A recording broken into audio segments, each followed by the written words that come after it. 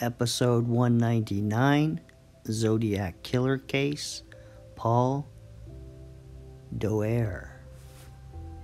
So this Zodiac suspect's name, Paul Doerr, is on the internet because this gentleman, Cheri Jo Bates, wrote a book, How to Find Zodiac, and he feels that this might be the Zodiac.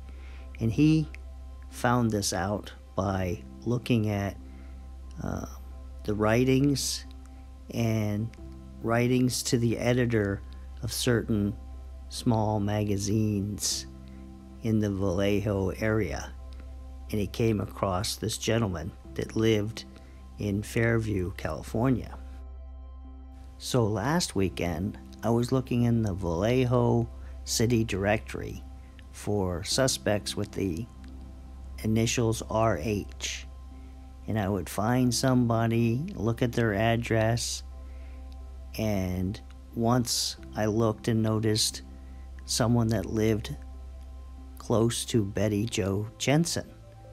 So then I realized I can look at Betty Jo Jensen's neighbors and see who they were. So I came across this listing, and I saw this name below her name, her father's name, Doerr. And that seemed familiar. And then I remembered the Paul. And so then I thought of him as a suspect. So after doing some more research and looking through, I found this. And you can see Lester C., Constance, and their children Lester H. and Gary. And they lived across the street from Betty Lou Jensen. And so I thought that was very significant. And so I wanted to know if they are relatives of Paul. Now on this listing under 1966, you can see Paul A. Doerr is listed by them, and he has a P.O. box at 1444 at the Vallejo post office. And so I was really eager to find a connection to Lester and Paul, if that's a uncle or brother or something like that. So I spent several hours trying to get a connection or find a connection between Lester and Paul, and it's just not there. I'm going to go into Paul's background, but Lester is from a different part of the country, and it doesn't look like he has any relation to Paul. So the remainder of this video is going to cover Paul. So Paul was born on April 1st, 1927. And here's a photograph, I believe, of him in his high school. I'm not 100% sure, but you can't see much anyway. Okay, and then I came across this document that gives you some decent information. So the front is on the left and the back is on the right. And you can see his parents. And you can see his parents, his mother has a different last name.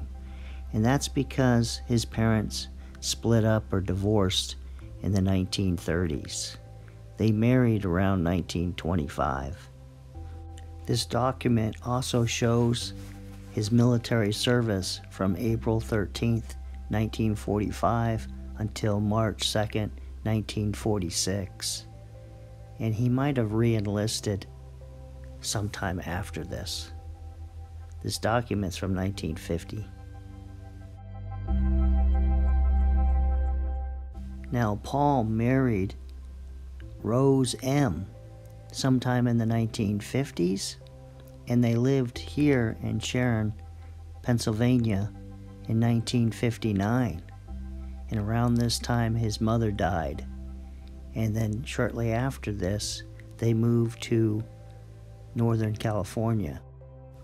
So I found this 1965 listing where Paul lived with his wife in Fairfield, California, and worked at Mare Island near or in Vallejo.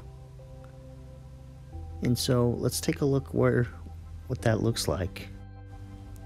So you can see that Fairfield is about 20 minutes away from Vallejo, and so it's a pretty good commute, but not unreasonable.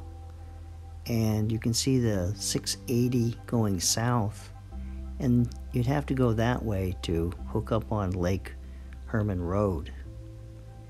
And then you can also see that Paul had a P.O. box in Vallejo in 1966.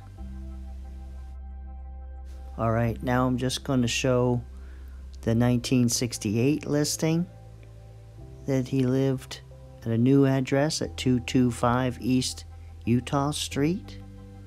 And then I'm going to show the 1970 listing, and it includes his daughter, Gloria, who was a student, and I think this is the year she graduated high school. That or 1969. Okay, and last but not least, here's a picture of Paul. And I believe this was taken sometime during the 1960s. And here's a side-by-side look at Paul compared to the sketch of the Zodiac killer from San Francisco. And you can see if they look similar or not.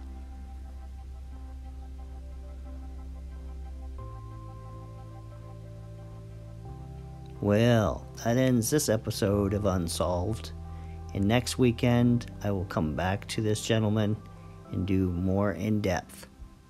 So, see you next time.